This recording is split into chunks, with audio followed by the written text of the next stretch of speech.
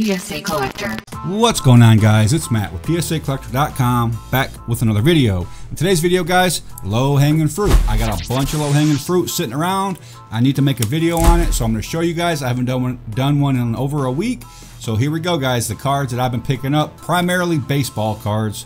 I have basketball and football. However, I've been looking more and more into baseball lately. So I'm going to show you guys what I've been picking up over the past couple weeks. Now, I made this video a premiere. Boris showed me the how to do a premiere on your videos, to chat with the audience as the video is being premiered, essentially. Okay, so look for me in the chats. You know, ask any questions, chat with the community, engage with the community, talk about the cards I'm buying. Are they a good buy? Are they a bad buy? Was the price point too high, too low? Yeah, guys, so I'm going to be doing this more often, premiering my videos. Also, I'm going to be uploading these 1 day in advance for my paid members, okay? So they're going to have this video 1 day in advance, 24-hour notice, and potentially go on eBay and look for some good deals before the horde comes after them, all right? So, without any further ado, guys, let's go ahead and jump into this video. All right, guys, so starting off, I'm just going to knock out this basketball. So I saw this lot of Kobe Bryant cards for $30. Buy it now. The Flair Showcase, 1998, 1999, and I went ahead and picked it up. So 298s and one 1999. Row 2, row 3, and row 3, I believe. So the more common ones, however, I'm not sure if I'm going to get them graded because the surface on these were pretty questionable. I'm not sure if $30 was a good deal considering the surface. However, I mean, Kobe Bryant, beautiful cards, guys, 30 bucks, so $10 each. Flair Showcase, I think one of the most underrated sets across the board. So very excited to get these. Not sure if I'm going to submit them to PSA or not. Kobe Bryant, legendary player. Level 1 GOAT, in my opinion. 2012 Panini Select, first year of Select. I saw the popularity of this set going up. I pulled the trigger on the Russell Westbrook. I paid $3 for this out the door. Not bad. Russell Westbrook, guys, his rookie year, I believe, was 2009, but first year Select. I think he's pulling out triple doubles like left and right. So I think Westbrook is definitely underrated player. So I've been looking at him a little bit more, and any 2012, 2013, you know, stars and superstar players from those sets. I've been talking a lot about those sets on my channel and with Boris. Boris says as well with the hobby box.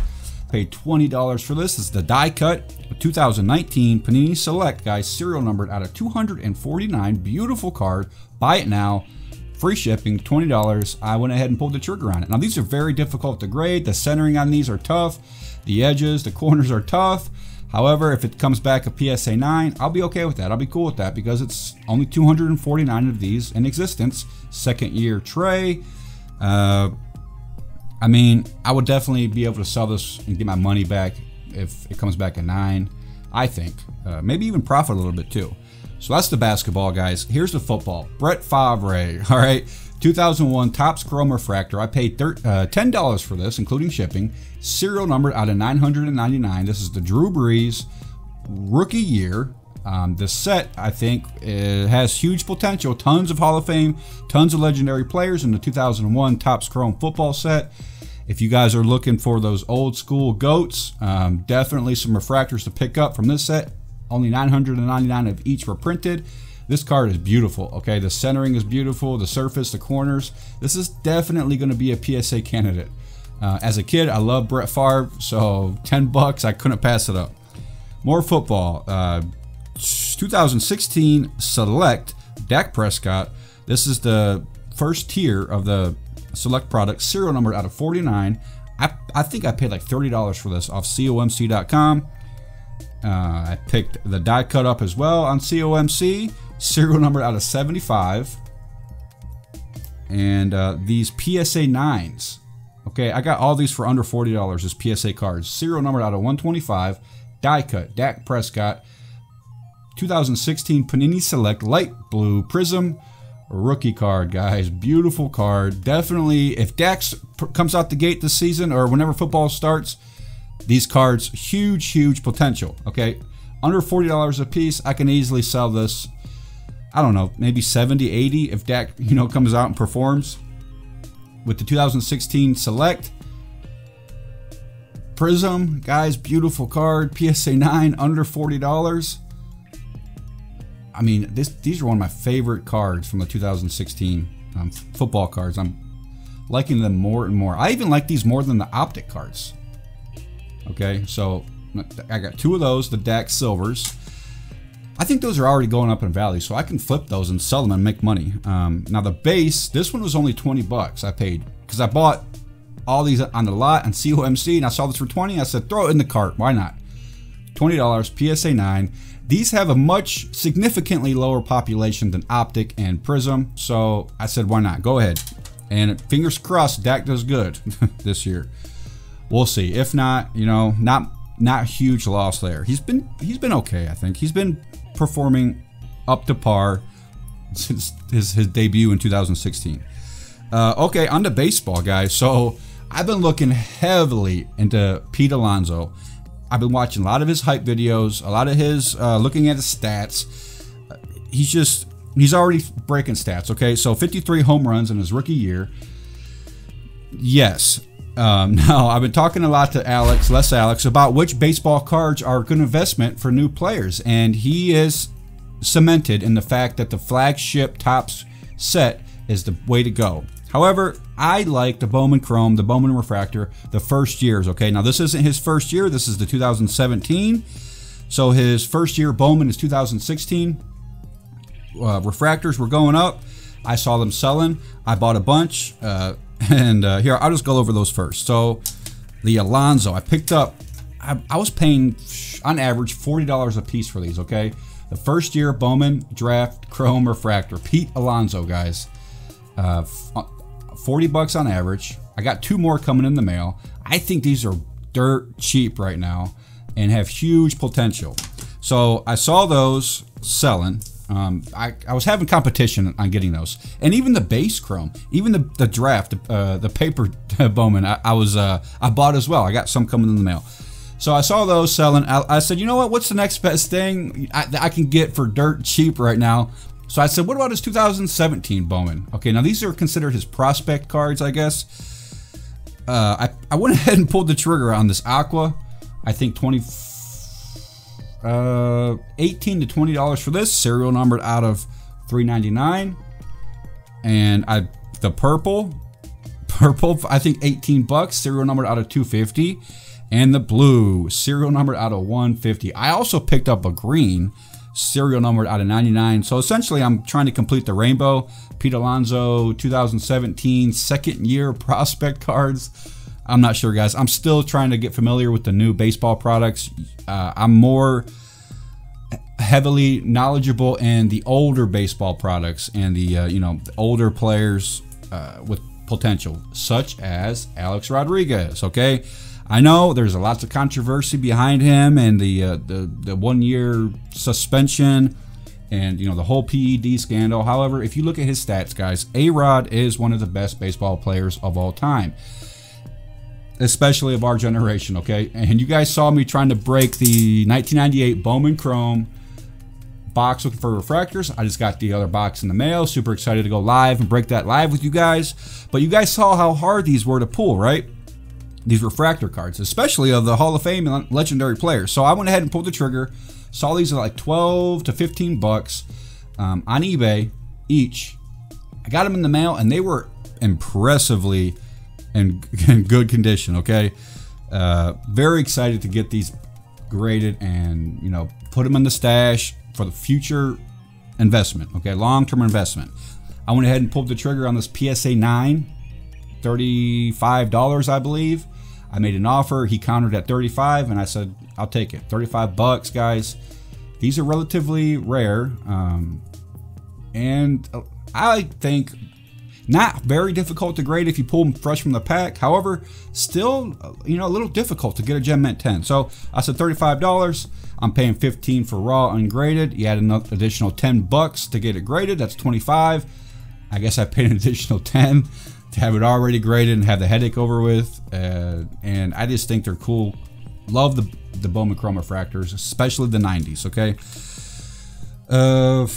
Albert Pujols, guys. Les Alex has got me on the Pujols train.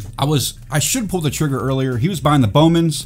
However, they are very sensitive and tough to grade, and I like these Topps cards, guys. I remember as a kid pulling these from packs and chasing the Pujols cards. Having the Ichiro and the Pujols on one card, I think this is a great card to get. I made them $24. I paid $24 for this, and I was very impressed with the condition. Look at the corners, the edges, the centering. I'm hoping this bad boy grades a mint 9, guys. Look at that, very nice. And if you see what mint 9s are going for, they're not cheap. Okay, I'm thinking around $100 right now. And this is just the Topps traded set, not the Chrome. The Chrome would be very nice, but I like the paper sets. So we got Ichiro and Albert Pujols, $24. BGS 9, Albert Pujols, Topps traded, 2001 rookie card, BGS 9, guys. The subgrades on the back. This is almost a solid 9. I paid $99, including shipping. But I think this could definitely switch to a PSA 9. I'm thinking it looks good. So Albert Pujols, guys. Definitely looking at his cards more and more lately. I've been talking to Les Alex a lot about him. He's from St. Louis. He's been following Pujols his entire career. So I'm excited to look at the other options with him and talk about the Pujols, uptick. Because not many guys out there that I've noticed are collecting him, and I think he's so undervalued right now. Moving on, guys. 1991 Topps Barry Bonds Desert Shield. You guys know how I feel about the Desert Shield set. One of my favorite sets, period, of all time. It's from the Junk Wax era. I picked this up $69. It had like 15 watchers, and not many appear on eBay. And when they do, they're hard to find. Now it's a near mint 7, but $69, guys. I think this has huge potential, long-term potential. So I went ahead and pulled the trigger. Very excited to get this and add it to the collection. I have the All-Star Bonds Desert Shield. I think I have 2 of them actually. Actually, I have one in mint 9 and one in PSA 8. So super excited, guys. Desert Shield cards. Look for that gold foil stamp. Very rare, very tough to find in high grades. 1996 Topps Chrome Barry Bonds Refractor, guys. Very excited to get this. I paid, I think, around the same price I paid for the Desert Shield. So 69 bucks. Beautiful card. First year Topps Chrome. Very hard to pull, guys. Very hard to pull these refractors from the Topps Chrome set, okay? So super excited to get this, and they're hard to find on eBay, period, let alone already graded. So, in a brand new PSA case. So I pulled the trigger on that. Very happy to get the Bonds in the collection. 1990 OPC Barry Bonds Gem Mint 10, $22. I won this at auction. OPC is very difficult to grade. The population reports are very low, and $22, that is a steal, guys. Okay, this isn't regular Topps. Okay, this is the OPC set. Okay, check the pop reports, guys. OPC cards are on the rise. People are catching on. The 1986 Sport Flicks Barry Bonds. I think I've talked about this in one of my other videos. I paid $36 for this Gem Mint 10. It's 86. It's an 86 Barry Bonds, which there's not many Barry Bonds cards from 86. I saw it for Gem Mint condition for $35 buy now or something like that, under 40. Pulled the trigger, had to have it in the collection, and I remember liking these cards when I was a kid. These I forget what they're called. They're like 3D cards, but he actually has. Let's see. He has 3 stances. Okay, it's hard to see in the okay, so there's one. He hit the ball. The second one is swinging, and then the third one is a portrait. So swinging, and then whack, bam, out the park. So there's 3 photos in those. Barry Bonds. What set is this? 1995 Fleer Ultra. Season's Best Gold Medallion Edition, guys. The Gold Medallion Edition. These are very hard to pull from the packs. I picked this up for around, I think, $10. And it's a clear acetate. I'm liking these cards more and more. Someone DM'd me on Instagram and asked me if these are or he told me he's collecting them and asked me if I was buying more, and I'm like, yeah, if I see them for good prices, guys, this is awesome. From 1995. Look at that beautiful artwork. It's a clear acetate. The top loader's not doing it justice, but I'm not going to take it out. But I like these seasoned crowns. The gold edition, gold medallion edition, guys. Check it out on baseballcardpedia.com. 1995 Fleer Ultra. They're pretty hard to pull out the packs. So very excited to get that for dirt cheap. The Thunderclap. This, guys, basketball fans out there, what does this look like to you? The Scoring Kings, right? This is the only baseball insert that I found that looks similar to the Scoring Kings. Similar. Okay, this was printed 2 years later in 96, I believe. Yeah. So 1996 Fleer Ultra Thunderclap. Now, they weren't very hard to pull. However, guys, they are very sensitive. So if you see cards on eBay that look like they're minty or gem minty, I'll go ahead and pick them up for, you know, under 20 bucks. I paid $18 for one and 20 for the other. I think I may have overpaid. However, I mean, I was excited to pull the trigger on him and get him in the collection, okay? The 95 Fleer Ultra Gold Medallion Edition. Hitting Machine Barry Bonds, guys. Another very tough pull from 90s products. This is the first Hitting Machine insert of the series that Fleer printed. Moving along, more Bonds. Lots of Bonds, guys. 1996 Topps Finest Refractors. Now, this is the bronze refractors. They're more common, however, still very difficult to pull, very hard to find in high grades. I took the coating off this one because it was all dingy, and look how good it looks after I took the coating off. That looks like a gem mint card. This one, I'm yet to take the coating off, but once you do, man, that card looks pristine. As long as the back and the edges and the centering looks good, you should get at least a mint 9. But like I said, guys, be very careful because they are tough to find in high grades. Lastly, guys, I got this A-Rod. I've been picking up a 1994 A-Rod SP rookie cards. This came in a case. I broke the case. It was like a generic case. It wasn't even like a... It was a very generic case. I don't even know who the company was, but I had to use my the saw in my garage to cut the case open because it wasn't like plastic. I don't know what it was. It was like a rubbery type. But I got it open, cut it open, got the A-Rod out, and I know not much fan base around A-Rod now. However, guys, I think in the future 10 years, people looking at his stats, they never watched him play. They want to collect the best of the best. They're going to look at A-Rod stats and be like, he's one of the best. So I think there's lots of potential for this card, his rookie cards, in the future. Okay, even now I've seen a little bit of an increase in popularity in his stuff. So lastly, guys, I picked up this 1999 Skybox Thunder clear acetate turbocharged set, missing one card, for $25. We got Jose Canseco, Manny Ramirez, Mike Piazza, Mark McGwire, Mo Vaughn, Sammy Sosa, Juan Gonzalez, A-Rod, and Ken Griffey Jr., guys. All for $24. These are all going to be submitted to PSA. I figure, you know, $9 a piece to have them graded. Maybe not all of them. I might just send the A-Rod and the Griffey. We'll see. We'll see. But definitely, guys, these are awesome cards. Tough to pull from the 1999 Skybox Thunder baseball product. I saw the whole set for $25. Picked it up. Bang. Like I said in my other video, I saw one seller selling one of these Griffies for 25 bucks on itself.